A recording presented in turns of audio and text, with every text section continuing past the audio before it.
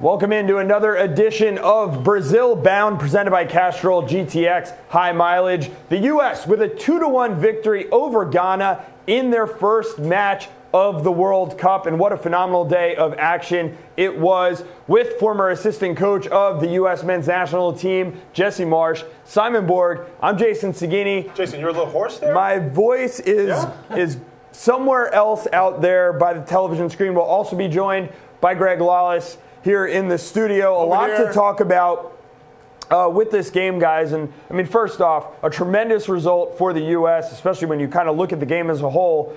There were some dicey moments, but, Jesse, they get out of it with 3 points. Fantastic result, okay? Really, for me, that's all that matters. 3 points. We're now poised to do well in this group, and I think we should now be thinking about how to transition out of this and already start thinking about Game 2. But for me, we're gonna dissect this a lot more as we go into this show, but in the end, it doesn't matter. And that's, I think, going to be one of the lessons is 3 points is 3 points, and moving on is moving on. I agree. Brave performance by the U.S. A lot of guts in that performance. Scoring the early goal, then having to sit back and just suffer. And Michael Bradley and Jurgen Klinsmann warned us before the World Cup. It was going to be a World Cup of suffering. And it happened, and then the injuries, and we'll get into those that happened. And the U.S. just basically suffered and battled and battled. Some guys didn't have great performances. As a whole, the team didn't perform beautifully. But the experience I think a lot of people have watching that game, that felt good. You had the early goal, you had suffering in the defending of that result, then you get the winner at the end. So it feels good, and it was a brave result. Physically, they exerted themselves.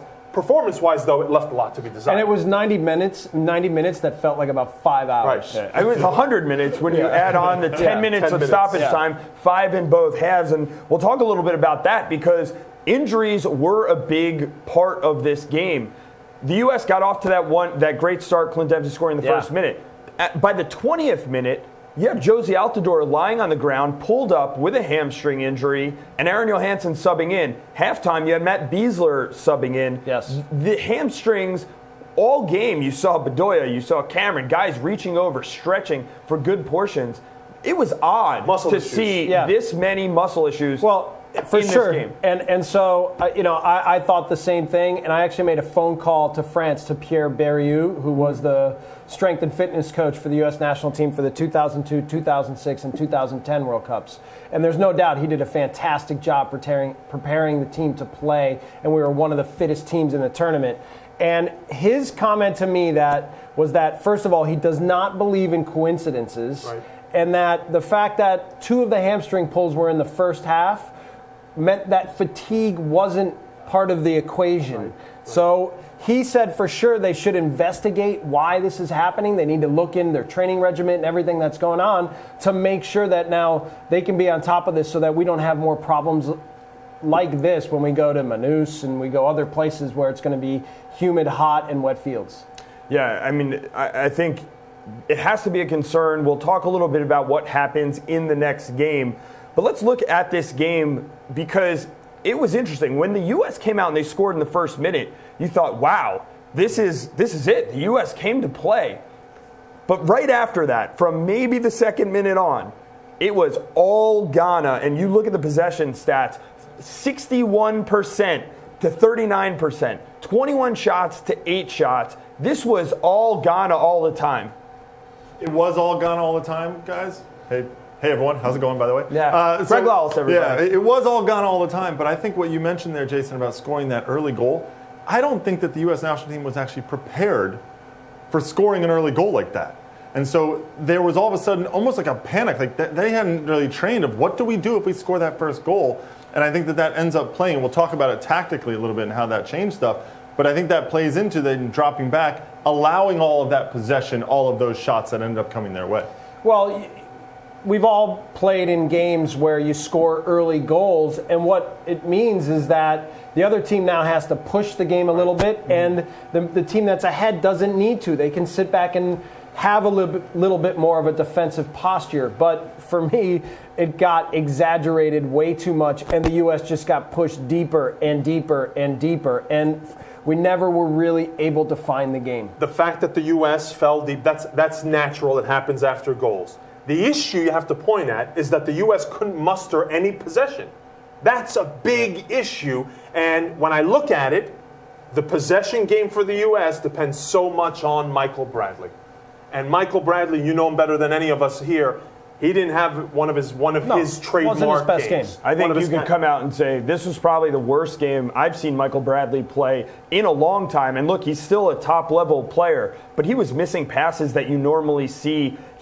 He has the ideas, and the execution just wasn't there. And I wonder if that goes back to his legs not being there for whatever reason, the same way the other guys were having issues. Yeah, I thought defensively he actually did a very good job, and we'll talk about how they tilted him a little bit differently and used him differently as the game went on. Mm-hmm. So I thought that he helped do the job there, but he wasn't as clean and didn't make, you're going to miss some passes in the game, but I did think he missed too many of the easy passes that normally you don't see him miss. To his credit, I thought that one play in the first half, he had a Pirlo-esque dummy to Aaron Johansson cutting into the box, and Johansson pulled up his run like he didn't see it coming, and I was like, that was it right there. That was the play. But the issue for the U.S. need Michael Bradley to play at a high level, both defensively and linking up the forwards. I mean, the forwards, and Aaron Johansson came on for Altidore, the forwards were absent because there was no one to link them up, and that's Bradley's job. He wasn't there for it. And partly now, once they start defending more and more and more and putting more energy into that, you have less energy to play with the ball. Fair enough.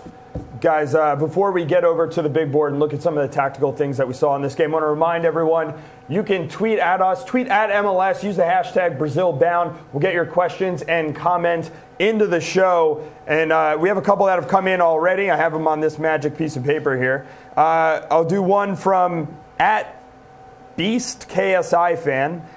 He says, who was your standout player in this match? And I'll go around the horn here to get the standout player from each guy. Simon, who did you take? I'd be shocked if we didn't agree it was Jermaine Jones. Just because of the work he did on both sides of the ball. He wasn't the cleanest as well, but it was so important for him to be that guy up and down the left flank because that's all Ghana were going. They were going down that left flank, and he did the job. Yeah, that's what I said to Jesse at the end of the game. Mine is Aaron Brooks. Okay, to now come in at a halftime and play center back. Brooks. Sorry, John. What did I say? Who's Aaron Brooks? Sorry, I don't know. John Anthony Brooks. Football player? John Anthony Brooks came in at halftime, watching that game on the bench, and now coming in as a center back, knowing that most likely for 45 minutes you are going to be under the gun. He had a very shaky play, maybe his first one of the half, and then from there on in, very solid, cut out crosses, good in the air, game-winning goal. Simon, you said in our pregame show you would start him. He ends up getting 45 minutes, plays very well. Greg, who did you like in this match?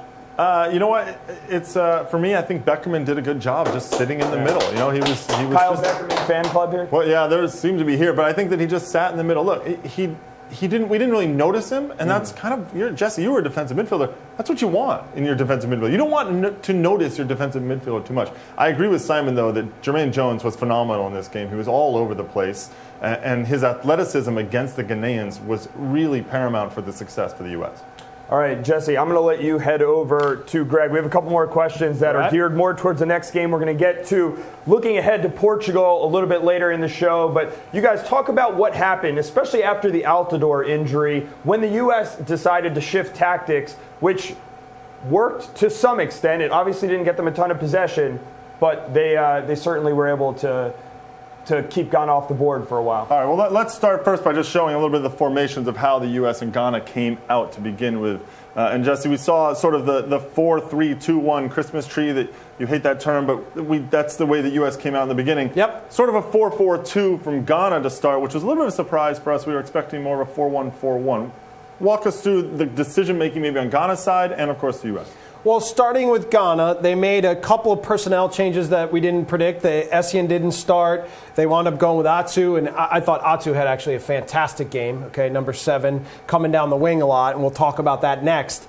But they still had the same sort of approach, which was the guys in the back are dedicated toward defending, and the attacking players are dedicated toward attacking.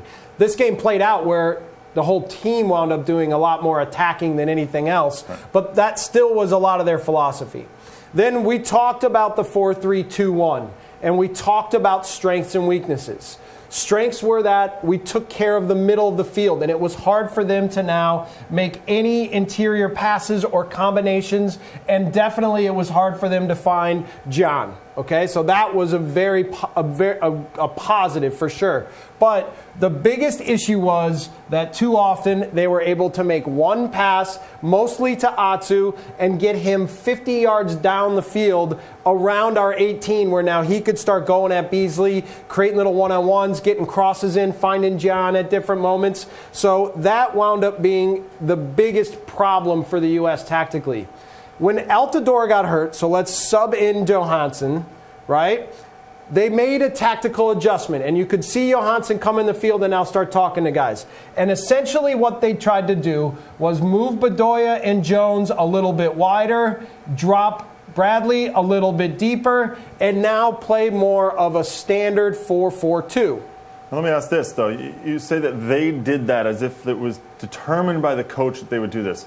Was this, do you think, a tactical decision by the coaching staff, or was this more of that pressure is happening and Bradley just sort of naturally dropping a little bit? No, for me, I think it was pretty obvious to everyone on the bench that they were getting killed on the wings, right, and that more than anything, they were just giving up field position. Like, it was way too easy to just now pass the ball right down there and now have them go at us. And now our whole block of 8, block of 7, whatever, was forced back on top of our own 18. Well, I remember we also talked in the preview about the idea of not having them defend here, but having the back line defending here. How did that play out? We talked about that with possession and position on the field. Yeah, well, actually, we wound up defending more like here, right? Yeah. And again, that is the result of Ghana having possession, of being able to get at us from the wings, trying to keep it compact. But this is the way games go. So when Jurgen Klinsmann talks about proactive soccer so much,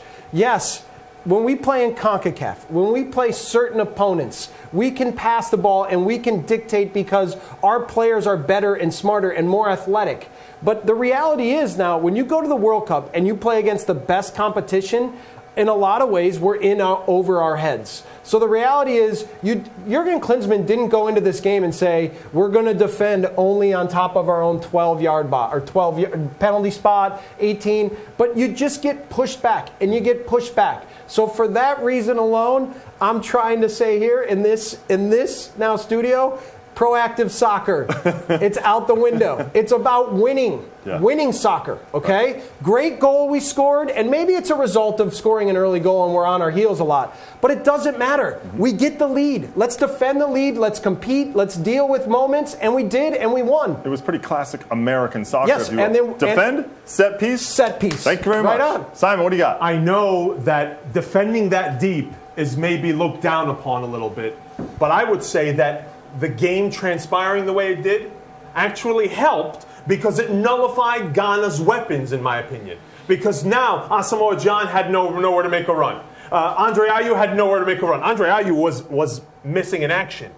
And so in a way, I think it helped the U.S. And to be honest, defensively, they were pretty organized, pretty orderly. There were clearances that were happening, but at no point really were you worried until they got the equalizer. Then at that point, you're worried, okay, the second goal's coming. There's definitely some desperate moments, but for the most part, guys weren't panicking. Right. You know, it wasn't total chaos.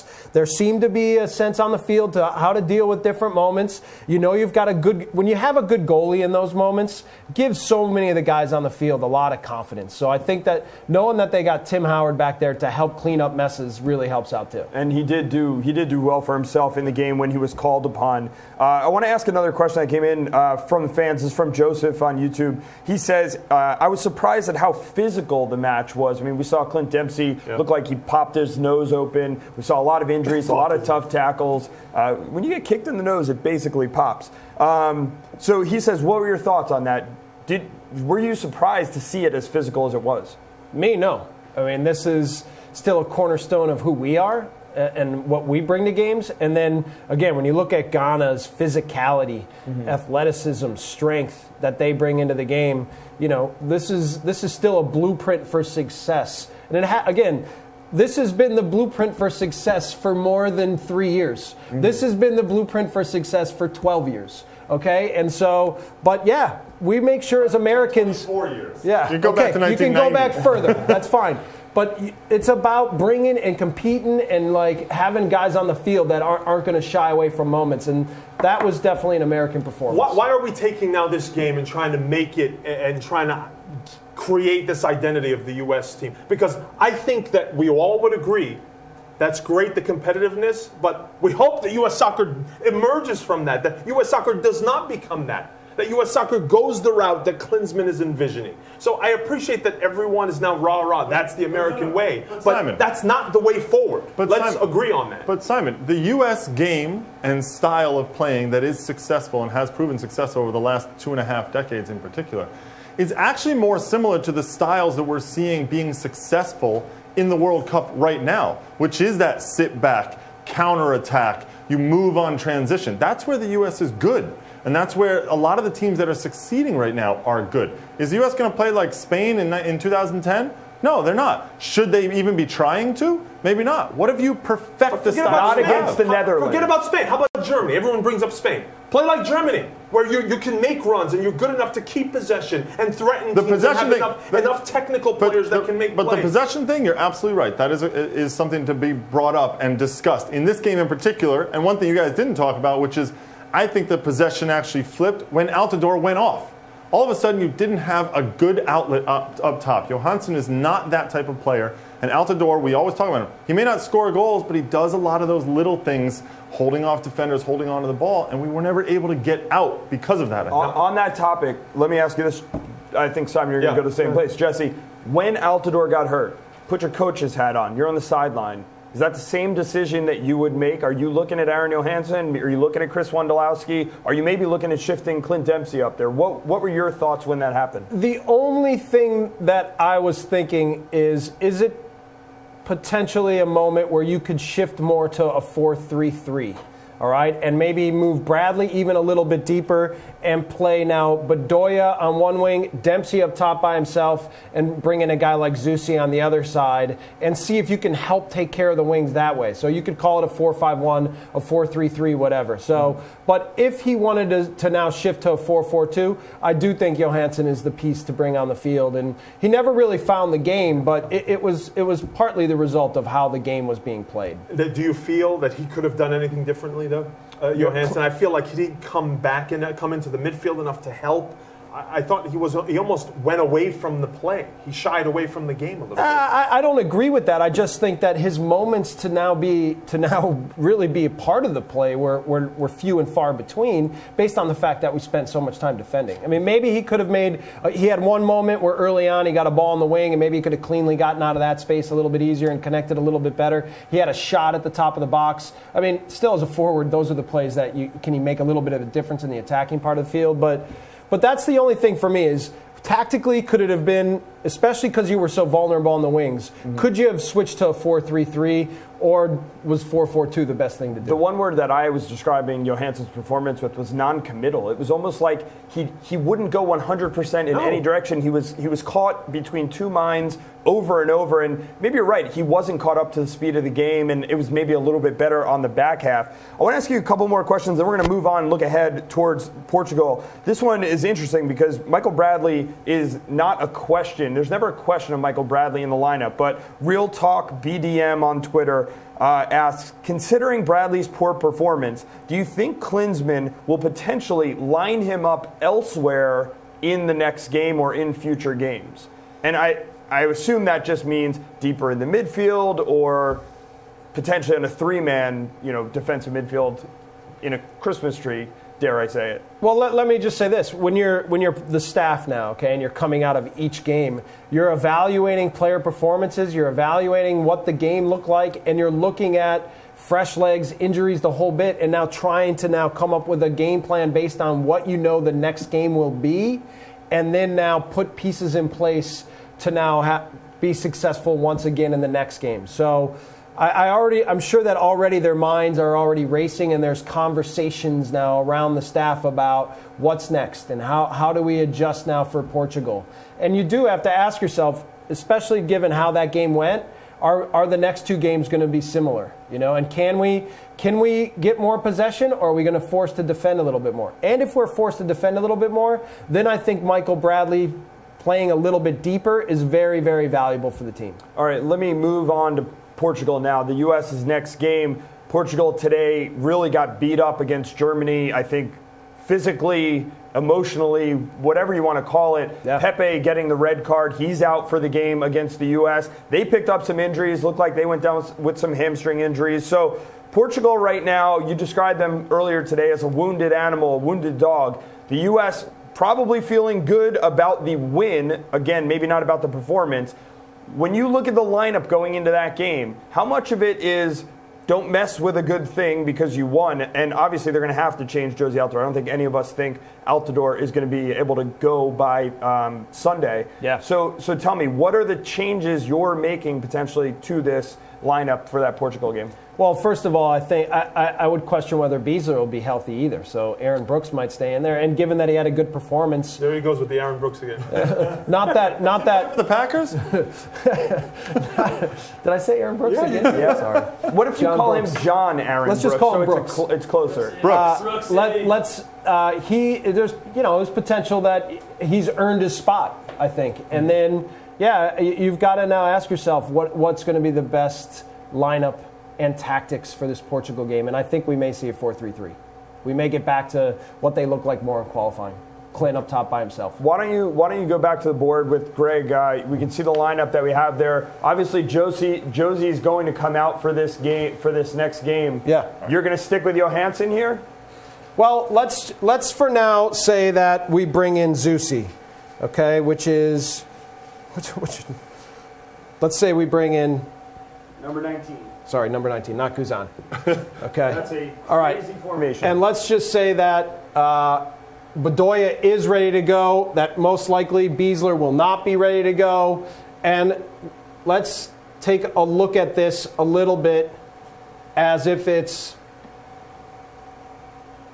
a 4-3-3, okay, or 4-2-3-1. And Portugal is another team that plays with a lot of wide play. They play a version of a 4-3-3, so I think that this could potentially be a good matchup for them. And what it does, again, mostly is cuts down a lot of the easy plays to Cristiano Ronaldo, to guys on the wing, to Nani, that can now cause you a lot of problems. Yeah, and you mentioned Cristiano Ronaldo. Against Portugal, obviously, this is the side where he's going to be attacking.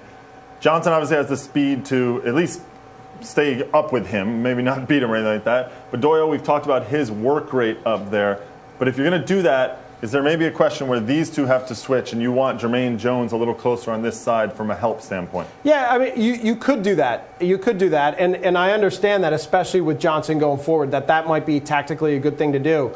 But even with this lineup, I still think you can start by saying, all right, we don't want to get beat through the middle, similar to what we did last game, but that we're also really careful to balance ourselves out on the wing because we know Portugal is effective in that manner. And then you still have Bradley ahead of the ball, so you can play with him. You can use mobility in Bedoya, and still Jones can use his mobility to move around and make plays because you know that Beckerman will play an honest role in there, and that'll, again, feed into Jones' strengths and Beckerman's strengths. And we've actually seen this before when these three are in the middle, guys, and you see these actually, there's almost like a rotation between Jones and Bradley sometimes in getting forward, where if Jones goes back, Bradley's coming back into the back this way. So, I think that we have seen that before, which could be useful as well. Yeah, and then again, another key is going to be we don't want to just spend the whole game defending in this part of the field. That's not going to be a recipe for success for us. Can we move our team up the field more? Can we make it harder for teams to just come right down the field on us? So that's going to be, again, something they need to address and something to look forward to. Now, Simon, you probably have a thought on this one as well, but when you have Brooks and Cameron in here together in this center of the defense, Portugal's a little bit different than Ghana in the way that they play. They're a little more technical. They're going to be moving the ball around a little bit more. Is this what you want to see? That's where I was going. I think I like that lineup also because you figure if Eder has to go, Eder is the forward for Portugal, then he is a taller player, good in the air. I think you do well having Brooks and Cameron cut out balls for him because aside from that, with Hugo Almeida out, what other options do they have up top? Not many. So I think the Brooks-Cameron thing works there for that reason. And then Jones and Beckerman in that spot also helps you cut out João Moutinho, who we all know is the passing genius. He's the inspiration for them. So to have them be able to keep an eye on Moutinho, I think helps a lot. So I think this lineup actually could work. And to be fair to Brooks, he played well when he played against Turkey. Mm-hmm. He played well in this game. I don't see how he hasn't earned a spot right now. Okay, so regardless of what the other pieces are right now, he's had 90 minutes where he's looked very sharp and made a big difference and scored a game-winning goal in a game that meant an awful lot. Nothing like a goal to improve your confidence, that's for sure. The one thing about that lineup, though, that I think people would say is, if you're only going with Dempsey up top, you've basically renounced any chance of really meaningful attacks, is what the criticism will be. Well, guys, let me ask you this, because a lot of talk on Twitter right now, and you know our audience is all about him, about Chris Wondolowski. So I'm curious to get your thoughts. Does Chris Wondolowski have a role in this next game against Ghana, especially with Josie Altidore out? It may not be as a starter, it may be off the bench, but what is the role that you'd expect him to play in this next match? Well, I think it was potential that if there weren't so many injuries and we were behind, that we could have seen Chris Wondolowski tonight. Yep. But because of the way the game played out, I don't think there was room for him in the game. But when you're looking now toward the next game and now trying to find a way to get Wando on the field, especially when you feel like the game's tied or you need a goal, he's a guy that if now we're able to start possess the ball a little bit and push the other team back and he's in and around the box, because that's where he's effective. If you're asking him to make a lot of big plays in and around midfield and build up, that's not his strength. But if we're now pushing and we're now attacking and being the ones that are around our own goal. Being proactive? Okay. That's where Wando can make a difference. Where would the change come if you see this coming? Well, that's in those moments you can decide to potentially bring in, whether it's, in that moment you can take out Bedoya, you can shift up here, you can put Jermaine out wide, you can leave Kyle, you can take Beckerman out and leave Jones in that position. So there's different options that you can do there, but Wando's definitely a guy that, again, I think if we need a goal at the end of the game, he'd be a valuable person. Well, it's going to be curious to see what the U.S. does with all those injuries, having to deal with that. Let's not forget there are the injuries on the Portuguese side and the red card to Pepe, so they're undermanned as well. Yeah, and when Dempsey got kicked in the face in this game, Chris Wondolowski was the guy warming up, so you never know if something happens to Dempsey. Yep. When you look at the U.S. team after this game, I mean, again, we talked about them being beat up. They looked exhausted. Are you nervous going into Manaus, which is basically known as the rainforest, an oven? Is that going to be a factor against this Portuguese team where, if you're beat up, if you're holding on to injuries, could they have to potentially make bigger changes or more changes and really bring guys off the bench who aren't beat up from this first game? Bottom line is, with a game on Sunday, is that enough recovery time? As a coaching staff, are you sitting there and we have till Sunday, we're okay? Yeah, there is enough time theoretically. Given the way the game went, some guys might be a little bit banged up there, and we clearly saw some injuries. But the other thing for me that I looked at is I watched Portugal play Ireland here in the Meadowlands last week, and they didn't look they killed Ireland, but it was a cool night, and they were here until 3 days before. They only went down 3 days before the game. So I wondered to myself, is that enough time for them to acclimatize? So this game we may actually, and given where the weather in Portugal and everything else, this game we may actually have in our favor the climate. That might be a good thing for us. But I do think, again, when you're now looking at the tactics and you're looking at fresh legs, and you've got to evaluate the full package and now try and put a team on the field. This is why the last show that we had, I said you have to take it game by game, because you never know what each game's going to bring at you. And if we lost this game, it'd be different if we won. If we had everyone healthy, it'd be different if we didn't. Cards. So you have to really evaluate each moment in each game. All right, guys, before we go, I just want to get your final thoughts. Germany wins big. The U.S. gets the W. They're in second place in the group, in good position moving forward. What are your thoughts right now as a whole about the U.S. performance and what we saw today from Group G?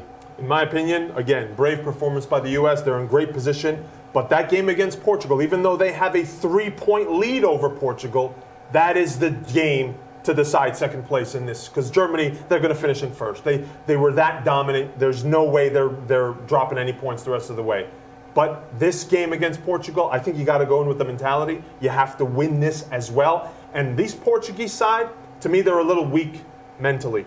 The way that game transpired, you could tell that they didn't react well. And it starts from Cristiano Ronaldo and his attitude on the field. So I think this, the way things have fallen, turns out to be a winnable game for the U.S. They got to go out with the right attitude. And I think the formation is going to dictate what that approach is for the U.S. Do they really believe they can go out and win? For me, the U.S. has got to be licking its chops right now. I mean, they have got to be thinking this is a grand opportunity. We got to take advantage of it. We've got to regroup and now mentally go into this Portuguese game thinking we have as good a chance right now as anyone in the group. Yep. All right? And knowing that if they can get the kind of result that they need against Portugal, that they can set themselves up, hopefully that Germany will take care of business to go into a third game where maybe Germany doesn't need the result, and now they can start to see the light at the end of the tunnel and say, you know what, we can get out of this group. This is a realistic goal at this point. Greg, final thoughts? I think the last thing to think about is if you start to do some of the math around this as well, because of the way things worked out, the last thing the U.S. wants to do is lose this game. They don't want to go into the Germany game needing a result, right? So even a tie, though, given the way things are right now with the other two teams pushing for that win, a tie for the U.S. will be okay, I think, because if Germany's not giving up any points, the odds are they're going to beat Ghana in that last game, so you don't have to worry about Ghana. Then it's just about whether Portugal can end up doing anything when they take on Ghana. And it comes down to that game in many ways. And then you have the goal difference. I'm trying to do math. I'm not all that great at it. The goal difference becomes impossible. Portugal it becomes important. Portugal losing 4-0, which means a tie for the U.S. going into that final weekend. Very good, right? All right. So feeling good right now about where the U.S. stands in the group. Obviously, there is a lot more to come. That next game, Sunday, 6 p.m. Eastern Time on ESPN. I want to remind everyone, you can comment on this video. You can also tweet at us using the hashtag BrazilBound. If we use your comments on future shows, we, of course, will send you some Castrol World Cup swag. A lot of stuff given away on this show, a lot of stuff given away through the week. Stay tuned to MLSsoccer.com all week long for plenty more coverage of the 2014 World Cup from Brazil. I want to thank Greg, Jesse, and Simon for joining me on the show. That's all we have. Stay tuned to MLSsoccer.com all week. We're going to be here. We're having a lot of fun, and we're covering the World Cup. USA. Couldn't ask for anything more. USA, USA, USA, USA, USA.